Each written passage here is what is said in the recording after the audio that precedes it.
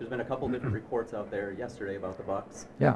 One of them even said that the Bucks are sold pending league approval. I guess, can you clear any of that up? No, that's not so. It's an ongoing process. I said back in December that I was looking for additional people to come in as investors, owners, and that I wanted to strengthen ownership. Also that we needed to get to a new facility. The two are really one and the same because we can't stay in Wisconsin unless we get a new facility. So we need to do both. We need to strengthen ownership. We need to get to a new facility.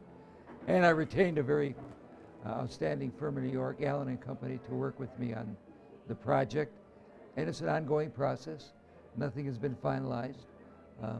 You know, I don't know how it's going to turn out exactly, but I'm very encouraged by how it's gone so far, and I'm looking forward to a positive result. Can you touch on it all, or should you say it all, how close an impending sale might be at this point? Well, it's hard to know. You know, deals are never deals until they're over. As they say, nothing's agreed until everything's agreed. So I couldn't predict when a deal might be consummated. I can only say that you know, they and I are working hard, along with the NBA league office, the commissioner Adam Silver, and we've made good progress. But there's nothing to report in terms of a deal being reached. Are you encouraged by the progress there? Yes, I am encouraged by the progress so far. There are significant numbers of people that are interested.